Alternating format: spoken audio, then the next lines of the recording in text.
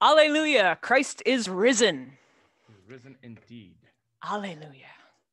Good morning, friends, and welcome to our Easter Sunday worship here at Waterville UCC. We are so excited to have you all with us virtually. If there is anyone that can't join us or couldn't join us on time, I hope that you enjoy our post actual worship. We've already met for a sunrise service at Hedda Falls, and thank you to all who joined us for that and woke up pretty early. I didn't think I would be able to do an Easter worship with this church, and I am very, very blessed and feel incredibly lucky to be spending my first Easter worship with all of you. Seeking to walk in the way of Jesus, we are an open and affirming church, faithfully using what we have and who we are to serve those on the margins of our society and our community. No matter who you are or where you are on life's journey, you are welcome here.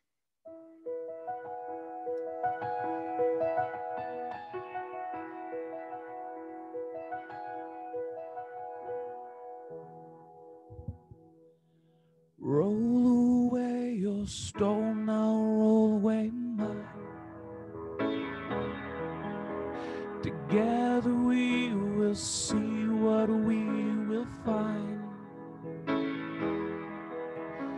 Don't leave me alone at this time, for I'm afraid of what I will discover this time. 'Cause you told me that I would find a home within the fragile substance of my soul. But I have filled this void with things unreal,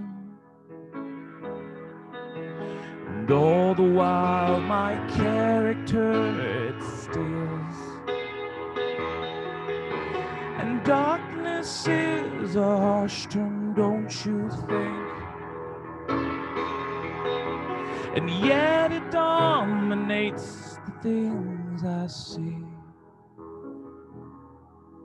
It seems that all my bridges have been burned, but you say that's exactly how this grace thing works. It's not the long walk home that will change this heart, but the welcome I receive with every start. And darkness is a harsh term, don't you think? And yet it dominates the things I see. And darkness is a harsh term, don't you think? And yet it dominates the things I see.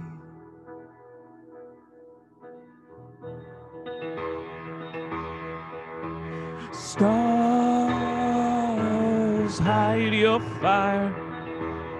These are my desires, and I will give them up to you this time around. And so I'll be found with my stake stuck in this ground, marking the territory of this newly impassioned soul.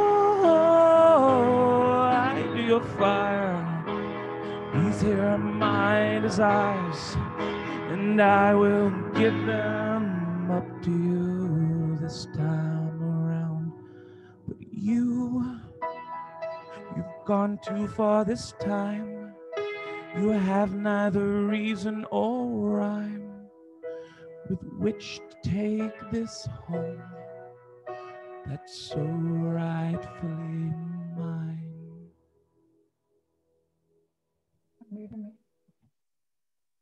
Good morning, happy Easter, everyone. Please join me in the call to worship. Oh, give thanks to the Lord, for God is good. God's steadfast love endures forever. Let the people say, God's steadfast love endures forever. This is God's doing. It is marvelous in our sight. This is the day that the Lord has made. Let us rejoice and be glad in it. For Christ is risen. Christ is risen indeed.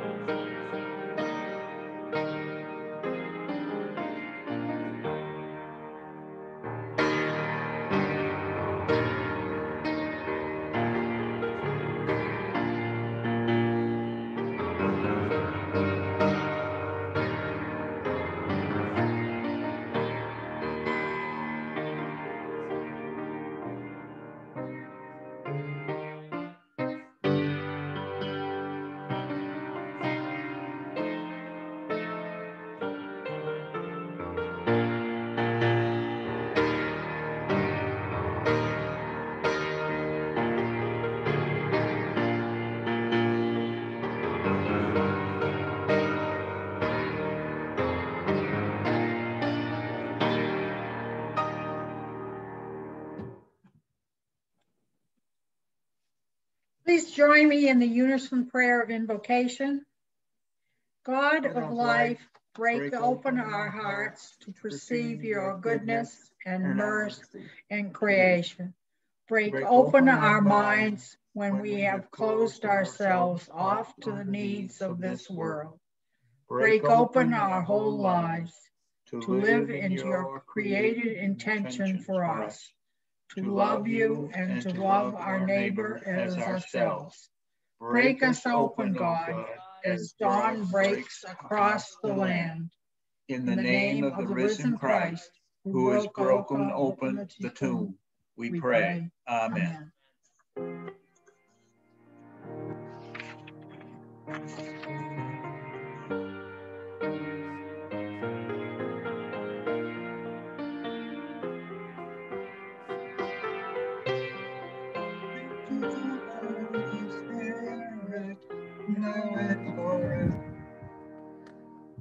Thank you so much, David. Ah, we got such good music today, folks. Who doesn't love an Easter hymn? And who doesn't love a resurrection story? So this, David doesn't love them. Ah, well, you're a bummer, man. So this is a pretty common Easter story for us to share. And I know that Pastor Mark used to as well. So of course we're going to read The Very Hungry Caterpillar. And we're going to listen for stories about resurrection, about new life, and about the beautiful creation that God has made for us. So this is The Very Hungry Caterpillar. And if you know it, please join in at home, but on mute. The Very Hungry Caterpillar by Eric Carle.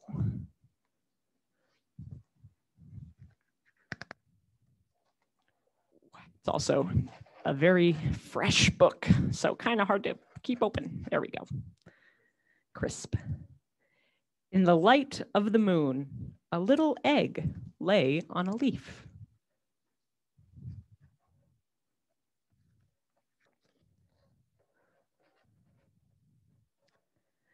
One Sunday morning, the warm sun came up and pop!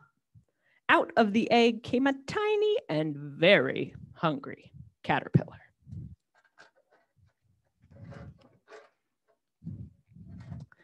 He started to look for some food. On Monday, he ate through one apple, but he was still hungry. He was still hungry.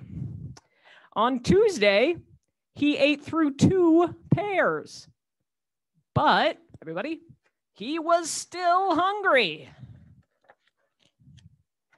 On Wednesday, he ate through 3 plums, but he was still hungry. Can you see the holes where the caterpillar ate through them?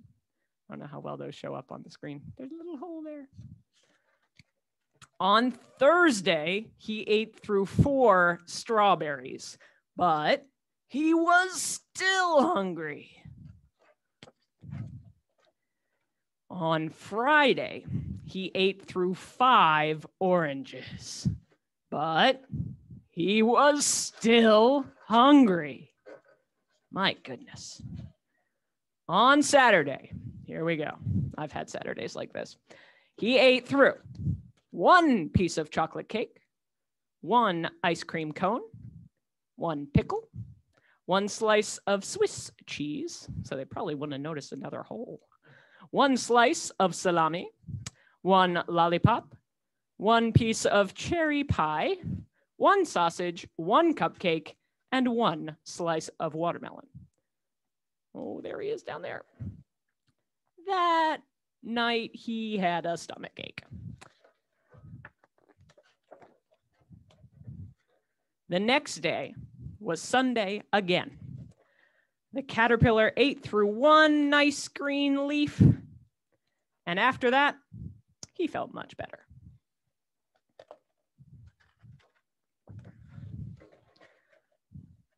Now he wasn't hungry anymore, and he wasn't a little caterpillar anymore. He was a big, fat caterpillar.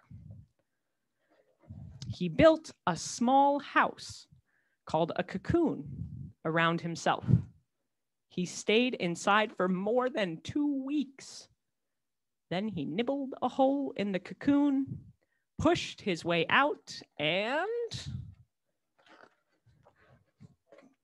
he was a beautiful butterfly. The end. It is a good story. Let's pray together, friends. Lord of Easter resurrection, help us to see all of the things in the world that remind us of new life. All of the beautiful creatures, colors, and delicious foods of earth. Like this hungry little caterpillar, we are hungry.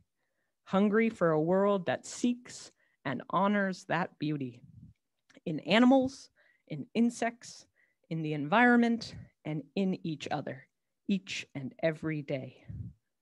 Remind us that within each of us, even if we think we're just a little caterpillar, is a gorgeous butterfly, reborn through the love of Jesus that we remember today.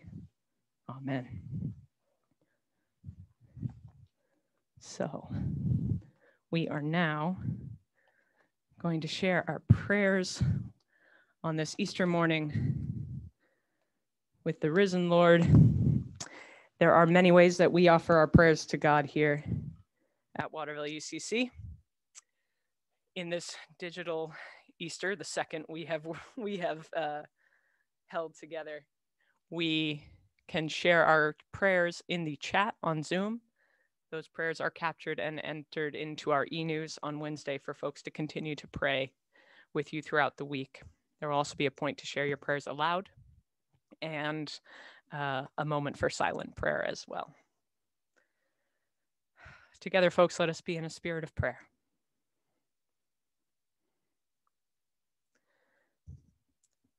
On this Easter morning, we welcome you, Jesus, into our lives. We welcome your resurrection, for it is life-changing, life-giving, and life-sustaining. We welcome the hope it brings to our world. We welcome the joy it brings to our darkness.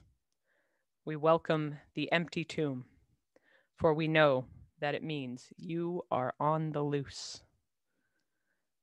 Lord, may your resurrection give life to those who feel lifeless, those who are just going through the motions, and those who have had the death of a loved one. We offer prayers of concern and consolation for Madison Dean and the whole Dean and Scott families upon the loss of Madison's boyfriend, Alex Scott, from complications of cystic fibrosis.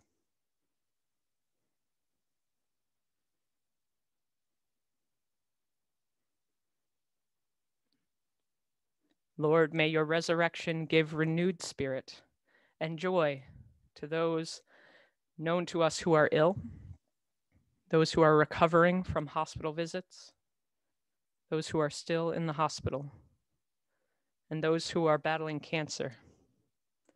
For Ann Hodgman, Tom Baker, Hans Haas, Pete Downing, and Beth Campbell. Hear now our prayers of joy and concern for those known to us, as your Spirit moves in us to give them a voice and a name.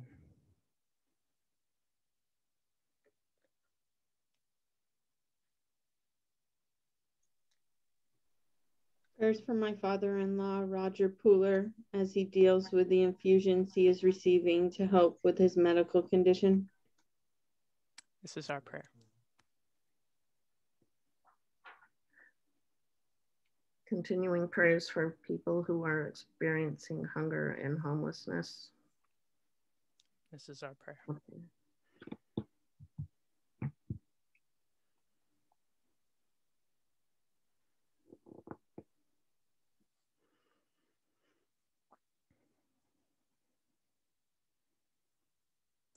Lord, may your resurrection give hope to those who are mired in despair, who feel hopeless, and who have given up all hope. Lord, may your resurrection give joy to those who have felt no joy, who have lost their joy or have had their joy snuffed out after long periods of social distancing and separation, who have longed to see a world reborn with new life where everyone is safe, healthy, loved, and valued. Hear now our silent prayers offered to you with a heart filled with the love of God, the resurrection love of this Easter morning.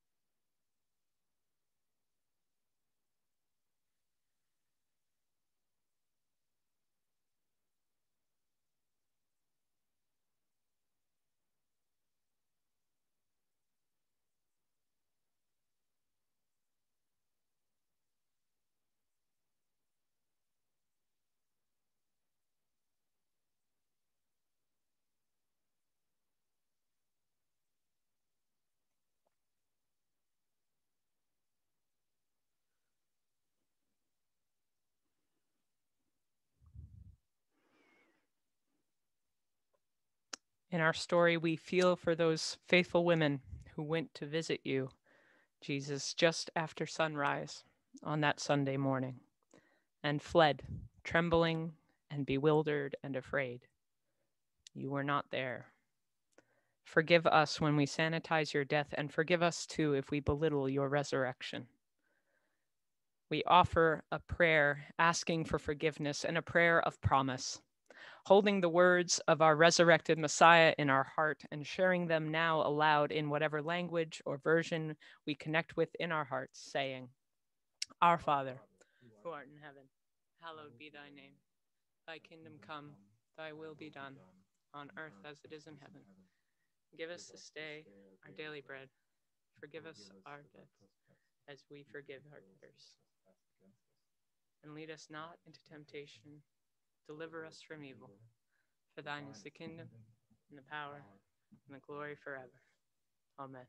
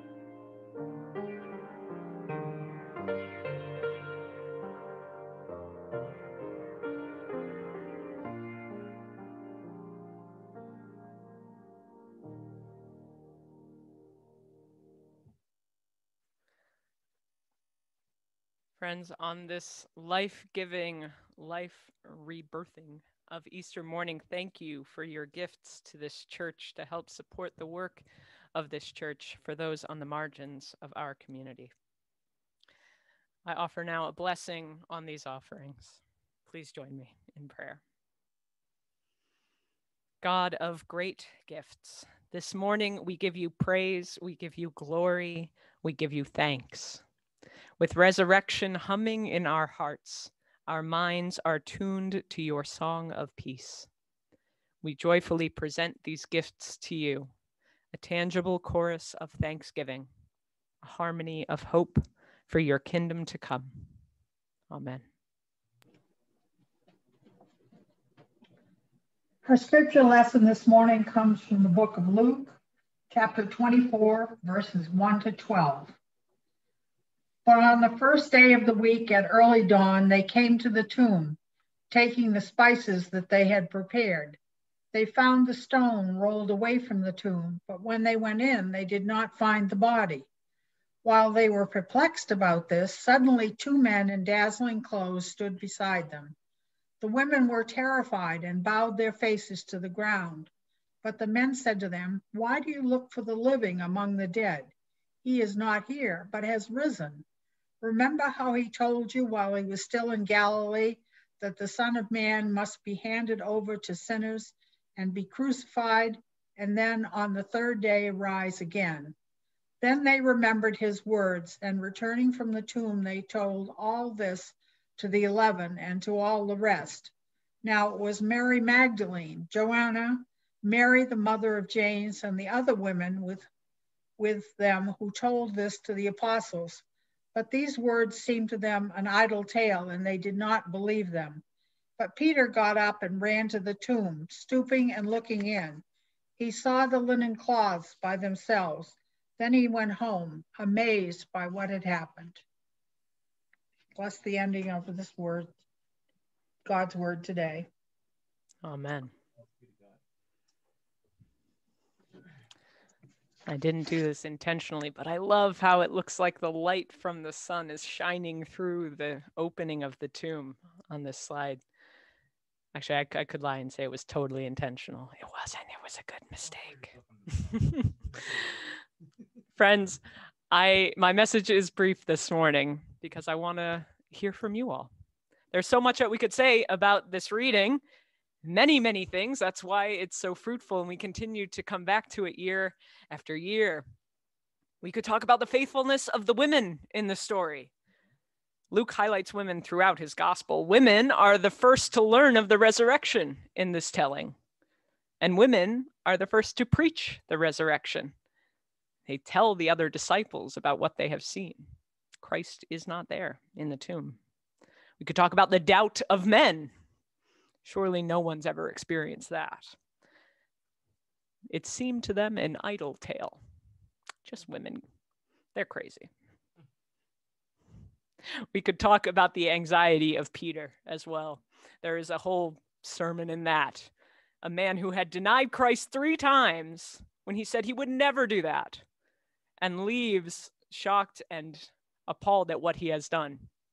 But then hears that Jesus isn't in the tomb. He needs to go and see that Christ's resurrection happened just as he said it would, just as he said that Peter would deny him. So he runs to the tomb. But what I want to focus on today and ask you to meditate on and share out with us are the words, "Why do you look for the living among the dead? He is not here. He's not in the tomb. He is risen." Don't look in the tomb. Don't look in the place full of death. This is a place for the dead. Don't look here.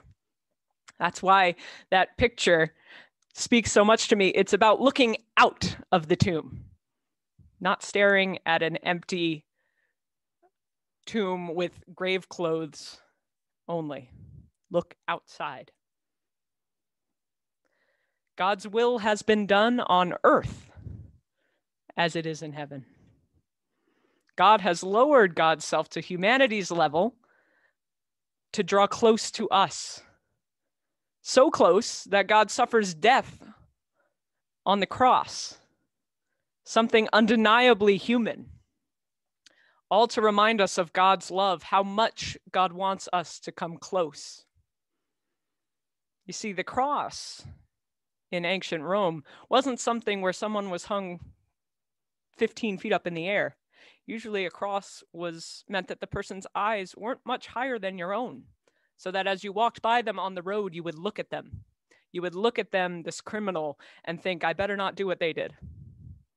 God has lowered God's self to our eye level and died on a cross because God wants us to draw near. But that's not the end of the story. As we hear Jesus' last words on Good Friday, it is finished. That part of Jesus' work is done. Now we need to look out of the tomb. We need to look with resurrection eyes. We need to see the resurrection that's all around us and see it as good work of God in our lives. The ways that we have experienced or witnessed rebirth, new life, metaphorically and literally. The places we see new life every day.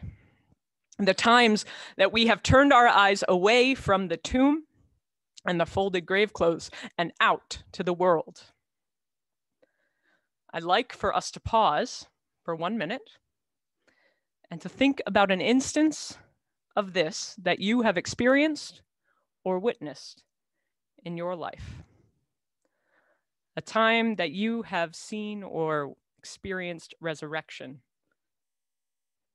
Time that you have seen or experienced new life. When you have decided to look away from the tomb and look out at the world. A time you might use to preach resurrection yourself. So we'll take 1 minute. I'll watch the clock.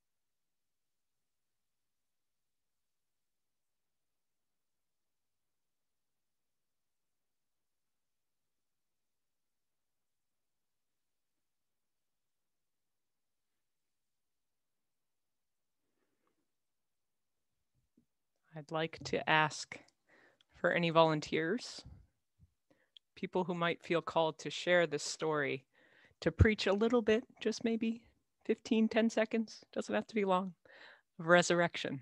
I want to hear your stories. You don't need to just hear me. Easter is about sharing the good news, and I want all of us to share it together. So if anyone's feeling brave, go ahead and unmute yourself on Zoom. We'll do our best not to speak over each other, and share with us your story of resurrection. Spring, when the flowers start to come up through the snow or the leaves, it's a real sign of resurrection, a new season coming to the forefront, much desired after a long, cold winter. Amen. Amen. I have just a couple short ones. I think probably resurrection, sword, or new birth was the first birth I saw as a nursing student. So that's been 29 years ago. And that young man is now 29. And his mother doesn't even know that I was present at the birth, I don't think. But I see her at the hospital because she is a nurse there. But just how empowering that was to see new birth. And the other one, I guess, was when I was in high school. I lost both my grandfathers. And at the time, my church did not have a youth group. So one of the evangelical churches in town had one, and which I attended regularly with a lot of my high school classmates. When my first grandfather died, though, we were at the funeral. My sister was upset with me because I wasn't bawling my eyes out at the loss of my grandfather. And I told her that, you know, I felt that he was in a better place, that he was resurrected, that he was in heaven looking down upon us. And she does not even remember that because we had this discussion a couple of months ago and how upset I was that she had said that to me. But I really felt then the resurrection. Amen.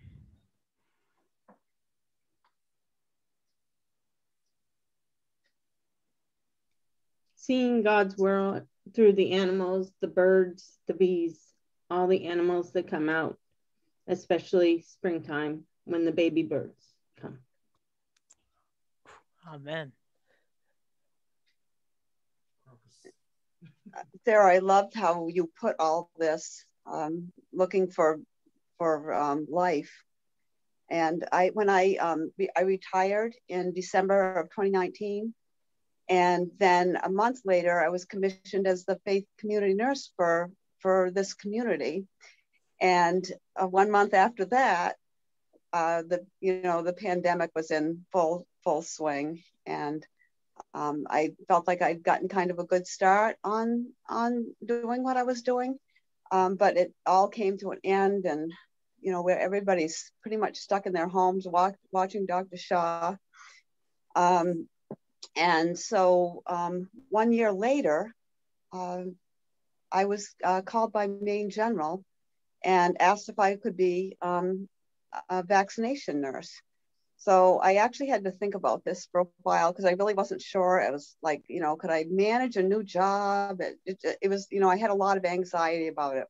What were the expectations? Was I going to have to learn a computer system and all this? But I follow faith community nurses on a platform, and someone wrote one day, I urge all faith community nurses to vaccinate in their communities. And I thought, yeah, I need to do that. And so I did. I went through Maine General's process for rehiring retired nurses, and I started vaccinating, and I cannot tell you how much joy it brings me. Just people are so thankful to be vaccinated. They're so thankful to be there. They're so thankful they have an appointment. And not only that, but I've met former coworkers. They're either working with me or they're coming in to be vaccinated. And it's just been really nice. I've also met former patients, especially former home care patients. And it's turned into a very joyful time for me. I'm grateful for it. Amen. Does anyone else have a experience of resurrection?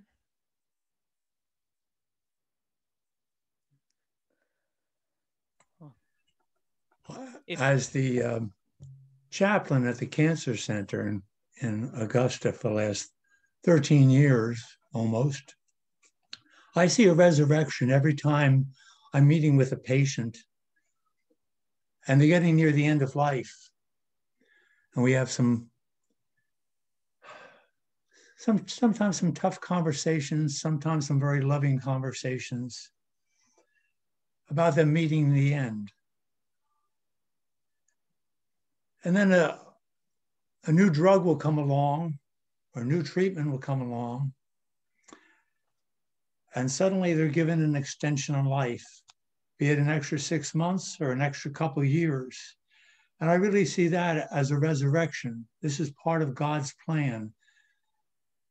And so many times I've sat with patients who have been told there's nothing that can be done when they're first diagnosed. 10 years later, I'm still meeting with them.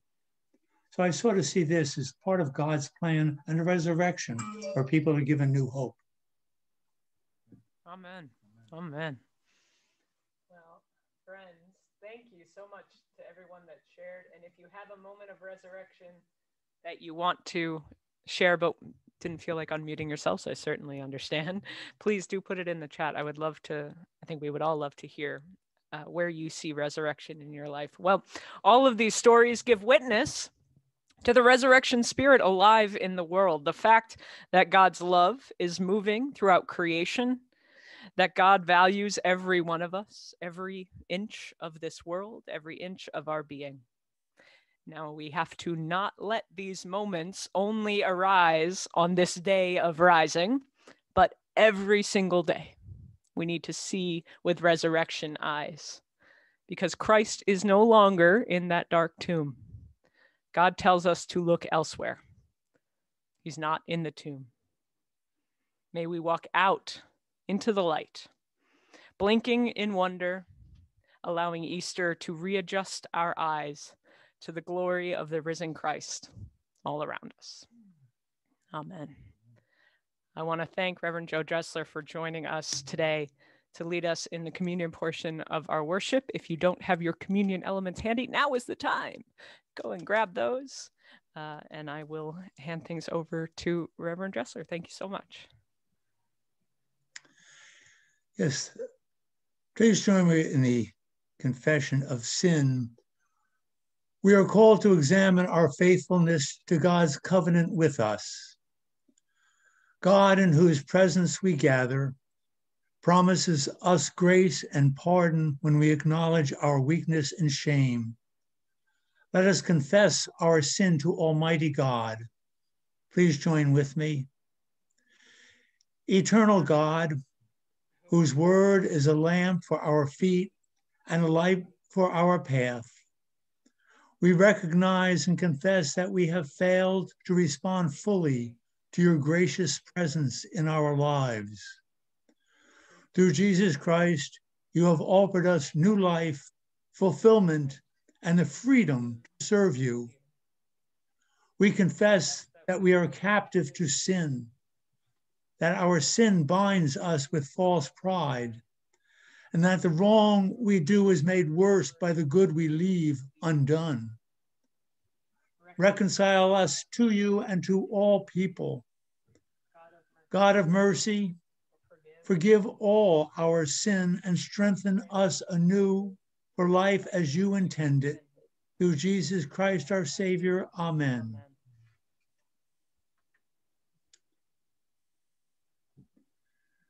Christ our Lord invites to his table all who love him, who repent of their sin and desire to live in peace with one another. As forgiven and reconciled people, let us offer ourselves and our gifts to God. Please join me in the communion reading. For I received from the Lord what I also passed on to you. The Lord Jesus, on the night he was betrayed, took bread, and when he had given thanks, he broke it and said, "This is my body, which is for you. Do this in remembrance of me." In the same way, after supper, he took the cup, saying, "This cup is the new covenant in my blood. Do this whenever you drink it in remembrance of me. For whenever you eat this bread and drink this cup, you proclaim the Lord's death until he comes. Through the broken bread, we participate in the body of Christ.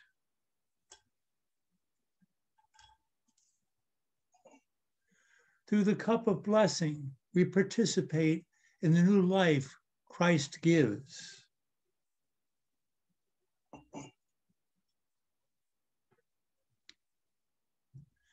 This is the living bread, the body of Christ. Let us eat in remembrance of him.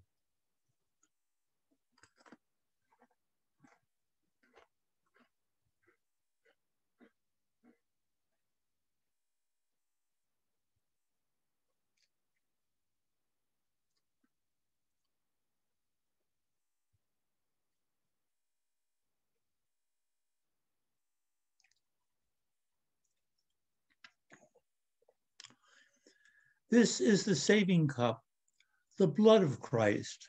Let us drink in remembrance of him.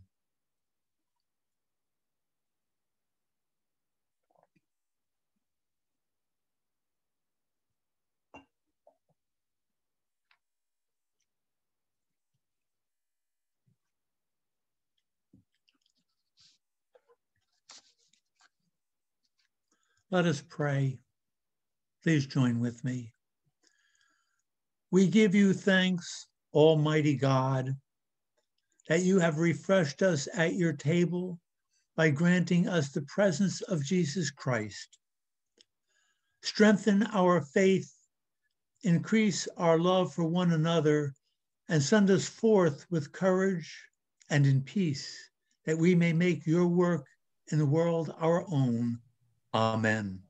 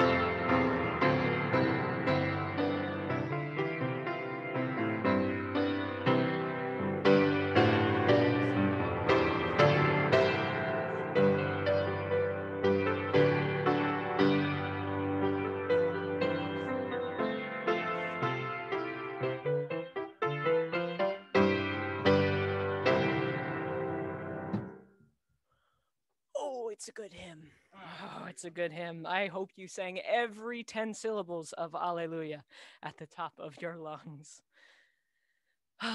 Friends, please join me in prayer. Lord, help us to see the most incredible of moments, the greatest twist of any plot through fresh eyes. on this bewildering yet most joyful of mornings. Help us to see it through the tear-filled eyes of those women at the tomb. Help us to see it through the disbelieving eyes of the men, some of whom came running. And help us to glimpse it through your own eyes, which must have blinked into the early morning sunlight on that first Easter day, from out of complete and utter darkness, and refocused and creased with a smile. Amen.